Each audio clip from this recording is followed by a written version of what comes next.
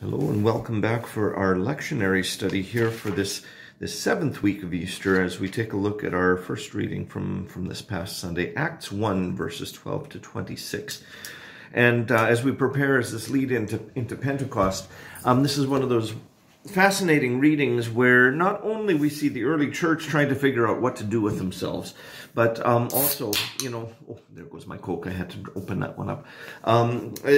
Also, as we take a listen, really it's the first, what we would call within our, our way of speaking, first call meeting, because Judas, who was one of the 12, basically became one that betrayed Jesus, and then he went out and hanged himself. And so, what do we do? What do we do? And so we have to replace his number, and basically they go through a process where they end up calling Matthias in order to take Judas's place as one of the eyewitnesses. And it's interesting to hear as we, dig into this. But as we begin, let's open again with a word of prayer.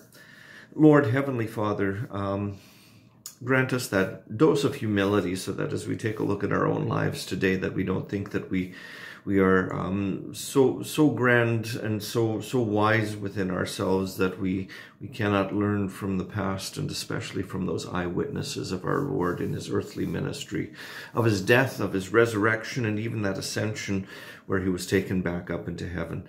Continue to bless us with those open ears so that we learn to recognize not only our own pridefulness and the way it gets in the way, but more especially so that we can be drawn to grow in that spiritual sense where we grow and build upon that life which Christ has provided for us and that he gives us and calls us to through the waters of our baptism. All this we pray in his name. We say amen. All right, Acts chapter 1, beginning at verse 12. Let me get my glasses on so I read properly. So here, Luke is recording, and it's the same Luke that wrote the Gospel. And so Luke and Acts are two parts of the same apostolic writer's eyewitness account of the life of Christ, and then his description of in his account of the life of the early church. And both of these were written as a way to provide instruction for someone called Theophilus, and we're not quite sure whether that's an actual name of some sort of a Greek kind of a dignitary that he's writing to in order to explain Christianity to a government official, or if Theophilus is simply what the Greek word means, where basically it's theos and phileo, a lover of God, one who loves God and so wants to really know and dig themselves in. Okay, that's one of those things biblically where we have a little bit of, discussion that can go back and forth and really doesn't amount to a hill of beans in terms of what the content of what the scriptures are. It's just one of those interesting things. And in terms of one who loves God, basically one who is drawn into that love of God, these readings are good ones for us to work through as well. So starting at verse 12. Here Luke records, "Then the apostles returned to Jerusalem from the mount called Olivet, which is near Jerusalem, so a Sabbath day's journey away." So in other words, according to Sabbath travel laws, it's not very far away, because a regular day's journey is how far you can travel within a day. But on the Sabbath, since there are restrictions on how far you ought to travel from your home, basically it's a short distance away from Jerusalem itself. So here they returned to Jerusalem, and when they had entered, they went up to the upper room where they were staying. And so that upper room again, which we'll run into at Pentecost, where they were staying, Peter and John and James and Andrew, Philip and Thomas, Bartholomew and Matthew, James the son of Alphaeus, Simon the Zealot, and Judas the son of James, not Judas Iscariot. Okay, so here you've got the list of those 11 of the apostles who were left. And all these all these with one accord were devoting themselves to, and here's the fascinating thing, the Greek underneath says not simply prayer, the way that our English translations like to pick up, so that, from the 70s and into the 80s, you get the hippie expressions of Christianity where they just wandered around dancing with flowers and fields, praying, and the Jesus Christ superstar sort of an image. No, the actual word underneath is they were devoting themselves to the prayer. Okay, so And the definite article there, and it shows up in a few places, the way Luke describes how they met for the prayers.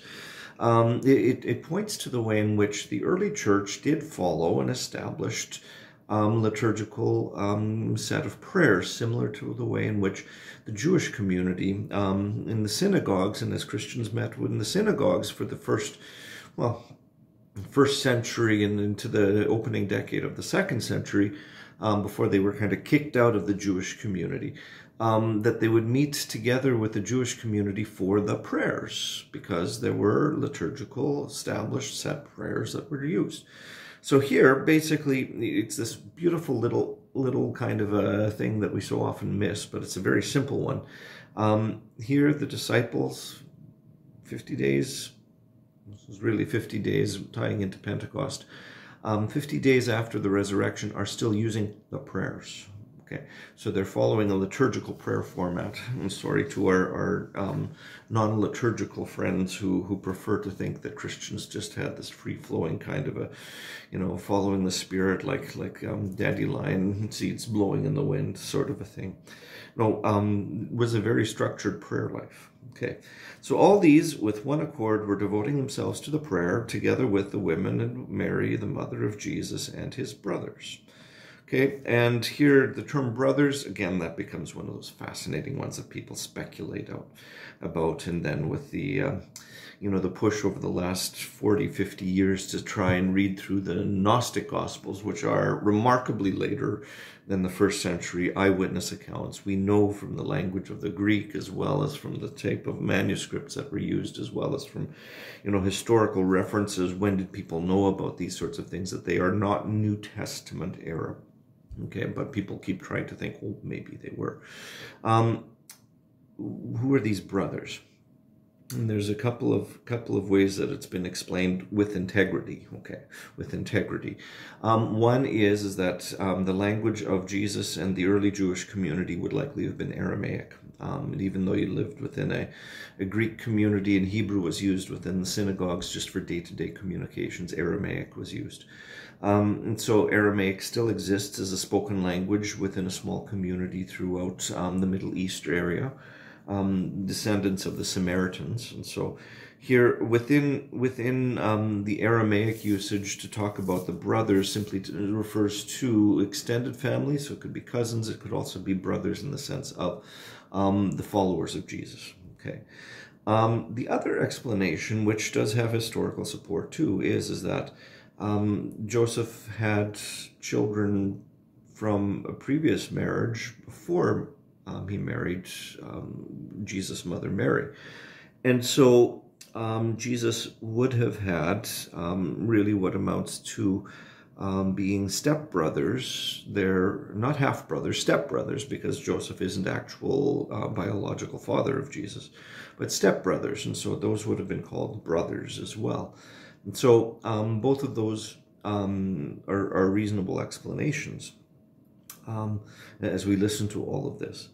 But as we move forward, here again, the early church trying to figure out what they're doing, resurrection, they've seen Jesus ascend into heaven, now what? And so they're sitting there at the upper room, they're praying still together with the synagogue, which continued until, roughly 110 AD, so beginning of the second century.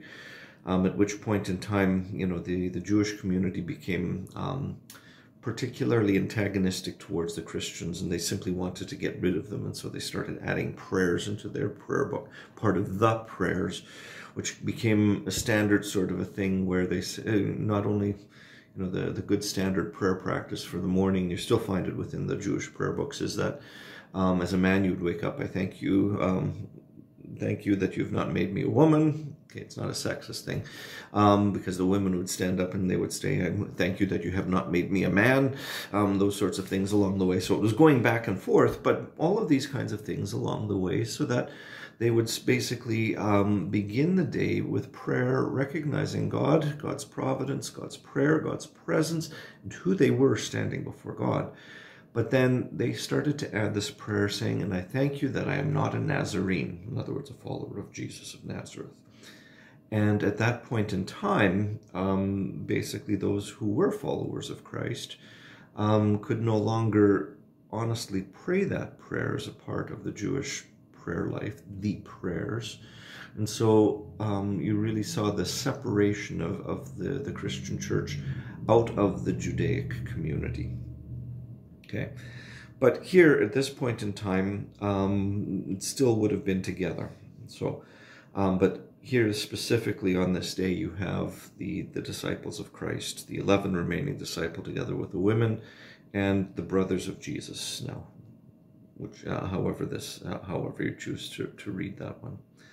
Now, in those days, okay, now Peter basically is taking on a leadership kind of a role.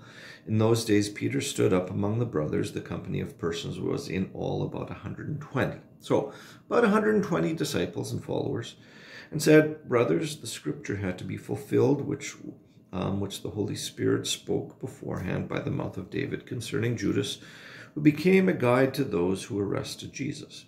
So notice, he doesn't appeal just to history or to personal grudges or to personal thoughts. Basically, he says, what happened with Judas betraying Christ, that was all part of the scriptures, and he's going to unfold that right away.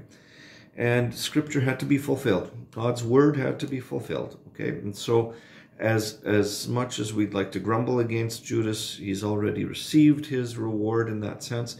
But at the same time, as we take a look at it, this is all something that the Holy Spirit had spoken before through the words of the prophets, and particularly here through David. What are we going to do now, basically, is the question. So, for he was numbered among us and was allotted his share in this ministry. So he was one of us. Now this man, he bought a field with the reward from his wickedness. So Judas basically betrayed Jesus for 12 pieces of silver. After he realized what this all led to, rather than having a repentance that led to restoration and reconciliation, the grief basically took him, and as we hear now, what he did is he took those silver coins, bought a field with the reward of his wickedness, okay, and falling headlong, he burst open in the middle and all his bowels gushed out. So basically, sounds like he hung himself, and basically his body burst open, his bowels gushed out. Wonderful kind of an image. Scripture is not always, does not sugarcoat things, okay? So Judas Iscariot betrayed Jesus. In his grief, he buys this field, he hangs himself. As he hangs himself, basically his innards spill out all over the place.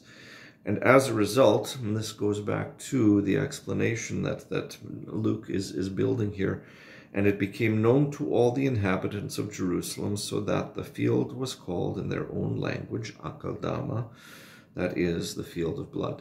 Okay, so people, they understood the history, and so basically the name, it's like Three Tree Corner around Thorsby, Alberta. Why is it called Three Tree Corner? There used to be 3 trees there. Aren't there anymore. They were cut down many, many years ago, but it's still called Three Tree Corner, so that everybody that's grown up there calls it Three Tree Corner. Anyone that's new that moves into the area, they pick it up from the locals, and that's Three Tree Corner, even though there's no trees there anymore. But there were at one point in time. So very much in the same way, basically, Judas hangs himself. He spills and gushes out his innards. His blood is spilt all over the land.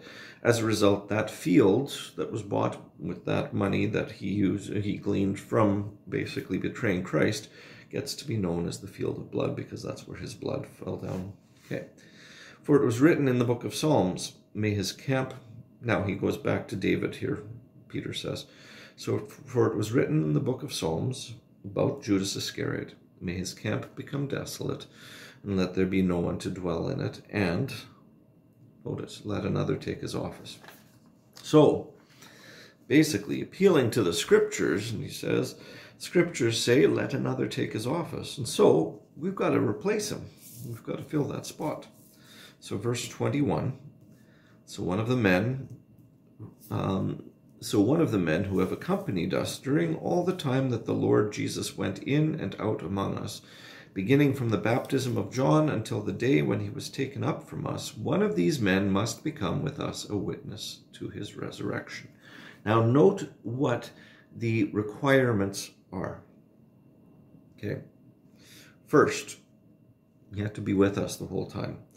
Whole time. What do you mean whole time? Well, from the time in which Jesus was baptized until he was taken up as a witness of the resurrection and then into heaven. So here becomes the foundation, saying we don't just want anybody. We don't just want someone that stands higher than the rest, like when they picked Saul as king. We don't want somebody who happens to be an eloquent speaker, even though he doesn't actually see there. The importance of the apostolic office right from the beginning was that these were eyewitnesses, so that they could reliably go out and tell others, this is what happened. The same as we heard from John, where John in his letter basically says, you know, the world doesn't follow us because they don't accept our testimony. But, you know, those who are followers, those who are children of God, do accept our testimony, and our testimony is true. So he's not patting himself on the back. He's basically appealing to this eyewitness testimony. So what happens here? Verse 23. So they put forward two names, made a short list, okay, similar to a call meeting. So who do they call? Put on the short list. Joseph, called Barsabbas, who was also called Justus. Interesting.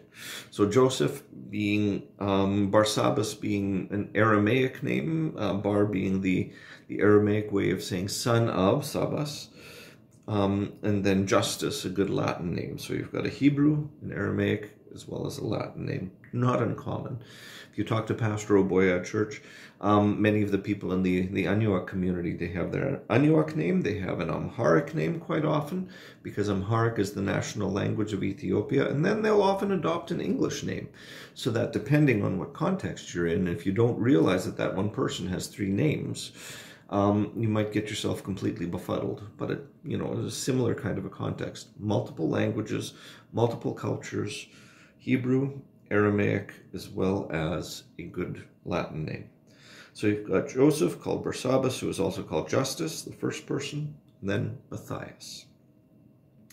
And they prayed and they said, you, Lord, who know the hearts of all, show which one of these two you have chosen to take the place in this ministry and apostleship from which Judas turned aside to go to his own place. All of this is done in the context of the prayers during the liturgical service.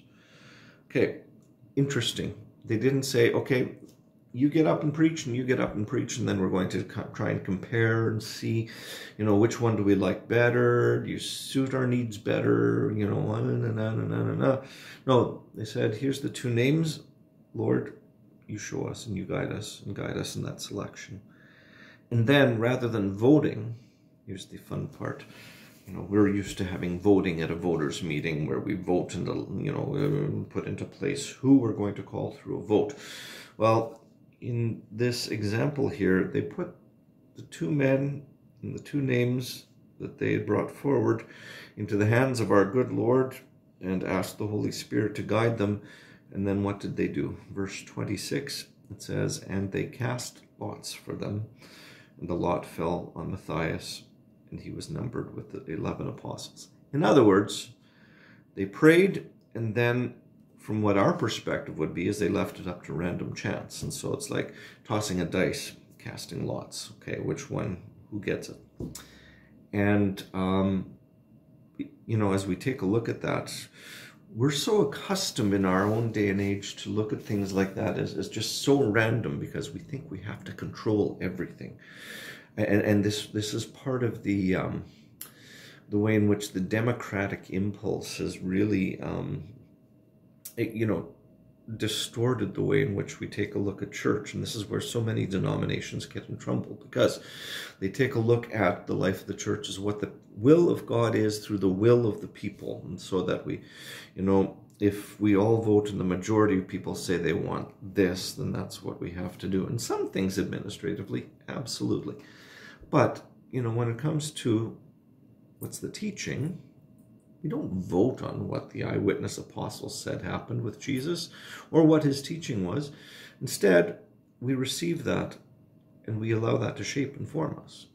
Because if we vote on and say, maybe not, then really it isn't God's word or the historic witness that we believe, but it's our own selves and the Jesus of our own making. And then we end up really making a mockery of what we call faith, or even any kind of a spiritual tradition. Because if the spiritual tradition is just to follow what is popular culturally right now, what's the difference? And then you slap Jesus' name on top of it. What's the difference between that and Tony Robbins, or whatever other kind of a movement within society? The eyewitness accounts throughout the New Testament point to Jesus as the one who has died, the one who was raised from the dead, the one who ascended into heaven, who commanded us to go out and baptize and to teach repentance and forgiveness in his name, and to bring that into the lives of people through the celebration of what we call the Lord's Supper, Holy Communion, Eucharist. There's a few different words where Jesus comes to be truly present. Okay, and as we hear those sorts of things, the call for us is to trust. And that's what we see happened here, where Scripture says, as Peter preaches on that psalm, let another take his office. And so they bring two eyewitnesses that have been with them from the beginning to the end, and they basically say it's, Joseph and Matthias. Lord, you show us which one that you have appointed for this position.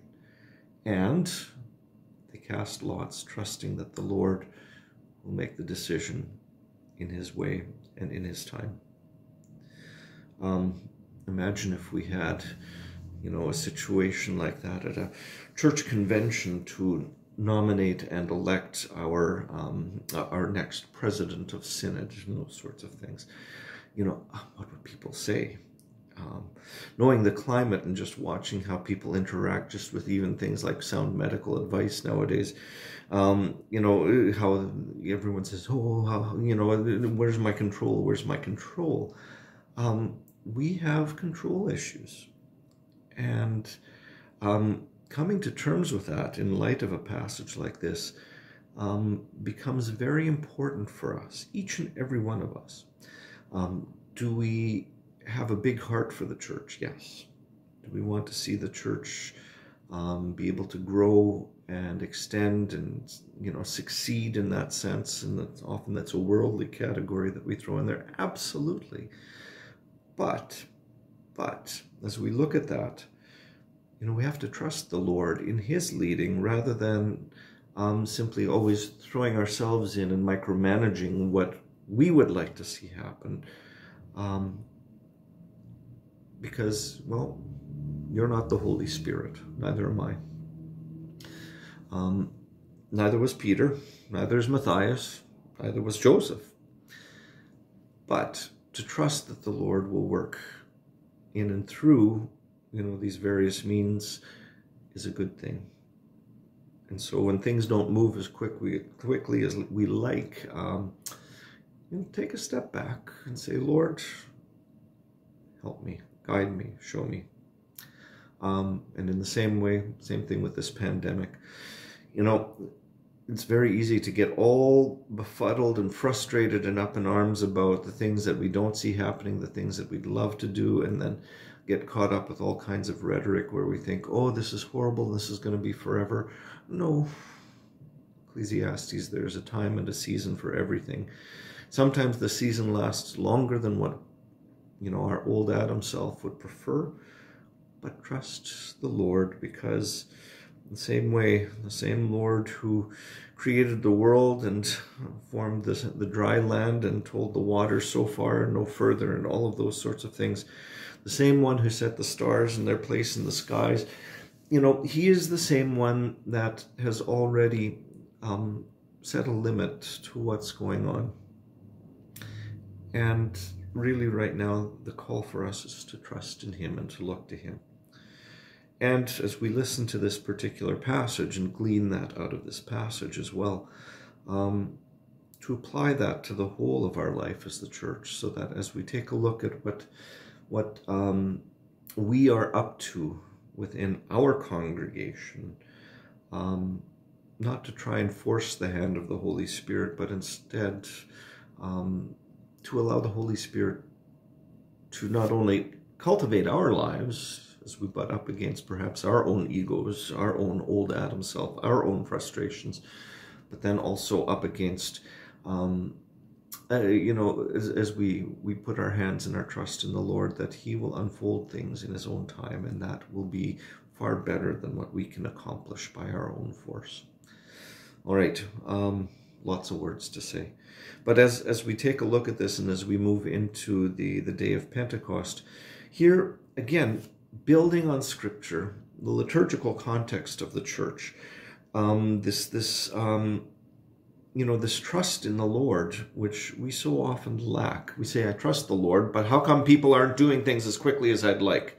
They're not trusting the Lord as much as I think they should. We insert ourselves too quickly. And rather than trying to insert ourselves and micromanage the church, and each and every one of us does it, okay? Preachers too, okay? Learn to trust the Lord, to love one another as Christ has loved us, to forgive one another as Christ has forgiven us, and to serve in a responsive way to the mission opportunities that he's placed right at our doorstep.